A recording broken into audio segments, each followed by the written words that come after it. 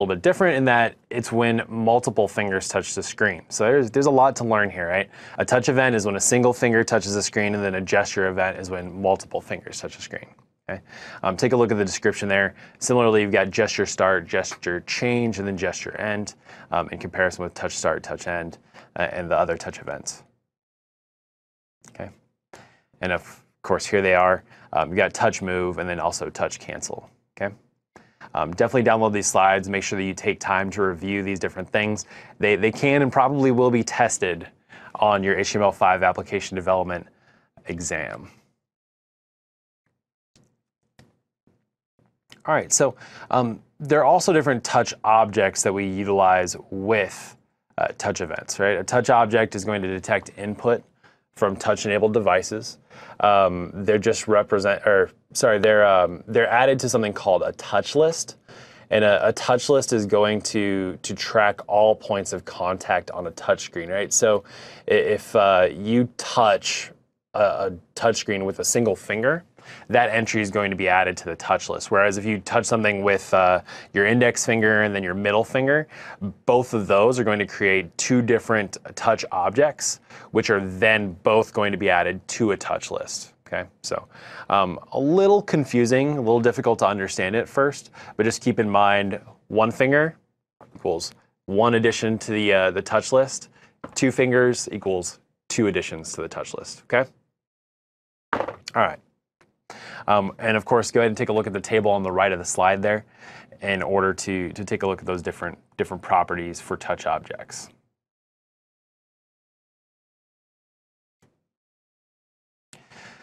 Each touch event also has 3 different touch lists. So not to make it any more confusing, but you don't just have one touch list to keep track of. You have 3 different touch lists.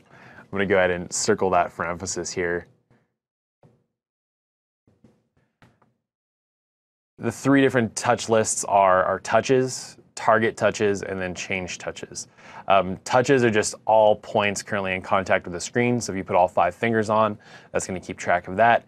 Target touches are going to keep track of touch points that are currently in contact with the screen and whose touch start event occurred within the same node, so inside the same target element, right? It's like a button on screen. And then change touches is just a list of touch points that cause the current event to be fired. So in a touch end event, right, all that you're saying is that the finger was removed. So instead of dragging across the screen, or rather if you drag something across the screen, when you lift your finger up, that's your touch end event, right? And so change touches is just going to keep track of changes that have occurred. All right, so let's go ahead and take a look at a quick demo here with touchscreens. Take a look at the code on the screen. This is what we're going to be using for this demo. All that we're going to do is we're going to go ahead and create a canvas object and draw a blue square on screen. We've added the event listener. We've got some different syntax here that we haven't really talked about too much. These are called control statements in JavaScript. So we're saying if there's an on-touch start in document element, right, here in the canvas element, then we're going to add an event listener looking for the touch start. And then we're also going to add an event listener looking for a mouse down. So if touch is active, then we're going to run this first statement. If touch is not active, then we're going to run this second statement, okay? First, though, we want to make sure that we detect whether or not our screen is a touch screen, right? So we've got the detect method here, the function. We're taking a look to see if on touch start, right? If when we initialize our screen, if we're going to run, if we have a touch screen, if it's been detected, then we're going to alert the user that it's, they have a touchscreen device. If there isn't touch, then we're going to alert them that there is no touchscreen device detected, okay? So let's go ahead and take a look at that in action. And keep in mind right now that I'm not using a touchscreen, so pay attention to what happens. I'm going to go ahead and open up my HTML. launch that in the browser from Web Matrix. And so I'm going to click the box to start touchscreen detection. All I do is I click it, and no touchscreen device was detected. So if I was on a tablet, it would definitely say that a touchscreen device was detected. Okay, all right. Let's go back to the presentation here real fast. HTML5 APIs, right? Really important to know this stuff for an exam. Let's go ahead and jump right in. Let's not waste any more time, okay? First, before we talk about the APIs themselves, let's talk about the organization that's responsible for them. The Web Hypertext Application Technology Working Group was formed by Apple and the Mozilla Foundation, the creators of the Firefox browser, and then Opera Software, who created the Opera browser as well. They defined their own specification for HTML5. This organization, different from W3C, who we've referenced throughout this presentation and throughout our entire course, right? The WHAT-WG HTML5 specification includes these 4 APIs that we're just about to talk about, with geolocation, web workers, WebSockets, and then also file. So, all right, the geolocation API. You use this API and its source code to access geographical coordinates of a user's device. And when I say geographical coordinates, we're talking about latitude and longitude. There are 2 primary functions that you would use within this API, right? You've got get current position, which is going to say, hey, this is where this device is located, and then watch position, which is going to take a look at how or where that device is moving. So if I'm located here, and then all of a sudden I change my location, the watch position is going to be responsible for monitoring where I'm at any given point in time, okay? Commonly used, something that you're probably very familiar with. And of course, there's no code in this particular example. If you take a look at the slide again, that's going to show you how to display this on a map, but this is the information that's used with Bing Maps in order to be able to find out where something's located, in order to visualize where something is located. All right, so let's go ahead and just show a quick demo again. So I'm going to pop this open. Notice that I just went ahead and embedded my script inside of my HTML file this time for ease. I've got 2 different input boxes, right? I've got latitude and longitude. I'm going to click this button, and I'm going to utilize our 2 methods that we just talked about in order to get the latitude and longitude, and let's see what happens. So notice localhost wants to track my physical location, right? So my browser wants to track location. I'm going to say allow once. And there it is, right? My latitude and longitude. It's pretty cool stuff. Pretty cool stuff that you can do with these APIs. So I'm going to close out of Internet Explorer and head back to the presentation. And let's talk about web workers. Take a look at the graphic on the right. It's not these guys, okay? It's not what web workers are. Web workers is an API, and what this API does is it runs JavaScript scripts in the background. Okay, so let's say that you you're on your browser. A browser traditionally can only run 1 script at a time. Sometimes you need background services to run in order to obtain information. So maybe you've got like a stock ticker, or you've got something along those lines, right? That needs to update, every second, every moment that you're on a browser, and we're going to utilize web workers for that. All right, so let's go back to the presentation here. Web workers just pass information through messages. And they run separately from that main HTML document in something called a thread, right? So browsers traditionally only run 1 thread. Web workers allow them to run 2 threads, right? So they can run 2 scripts or execute 2 scripts at the same time. All right, next, let's talk about the WebSocket API. WebSocket API is great because it increases efficiency of data flow between a browser, your client machine, and a web server, right? It creates a simultaneous 2-way connection, and that simply allows data to flow back and forth pretty freely, not entirely freely, so keep that in mind.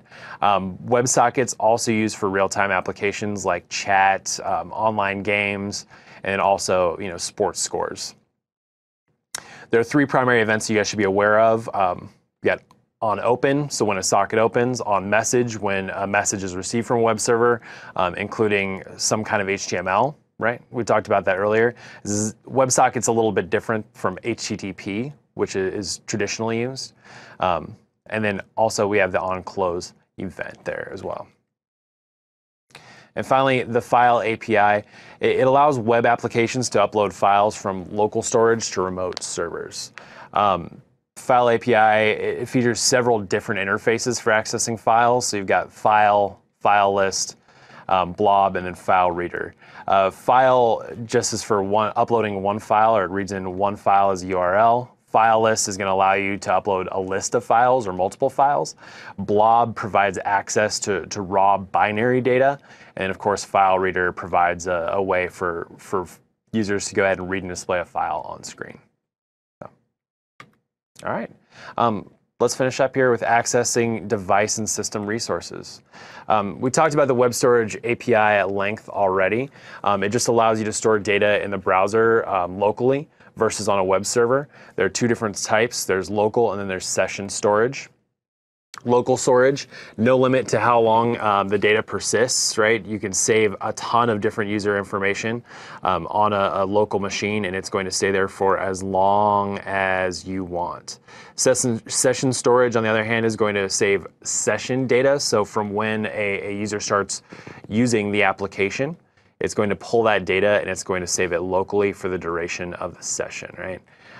Both objects allow users to store large amounts of data, and there's no slowdown in a connection because data isn't transferred back and forth from a web server, it's kept locally. We haven't talked yet about how to implement web storage, and in order to implement it, you want to use the local storage and session storage objects with these methods down here. Whoops, my bad there. With these methods down here in the table to manage key value pairs. And so a key is something as simple as maybe you have first name.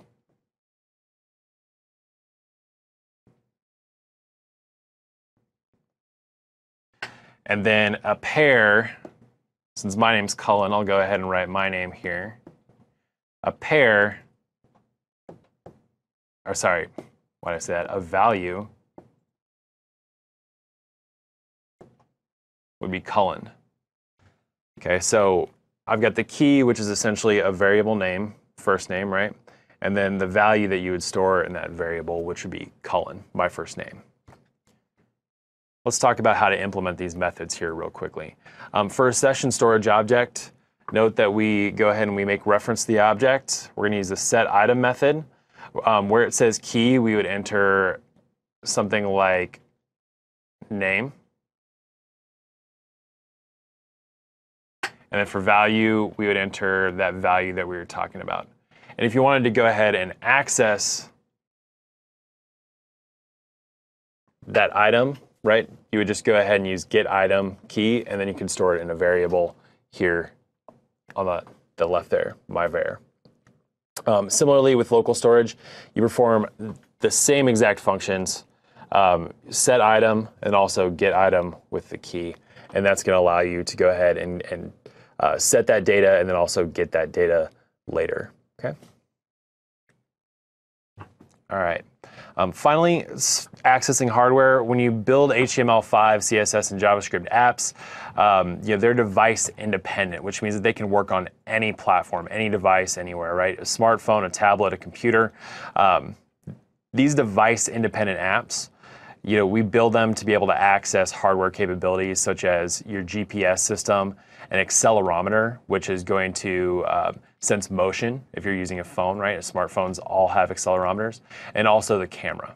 And so you don't necessarily need to know how to implement these things for the HTML5 Application Development Fundamentals exam, but you should be aware of the fact that if you build an app, it can access hardware. And that kind of goes back to what we talked about in Module 1 with the Windows runtime environment and how to make that possible. So keep that in mind. This has been a wonderful, wonderful time getting to know you. I'm just joking, we didn't get to know each other. But you did learn a lot of wonderful content, okay? Let's do a quick recap now. We went ahead and we covered Objective 4.5, respond to the touch interface.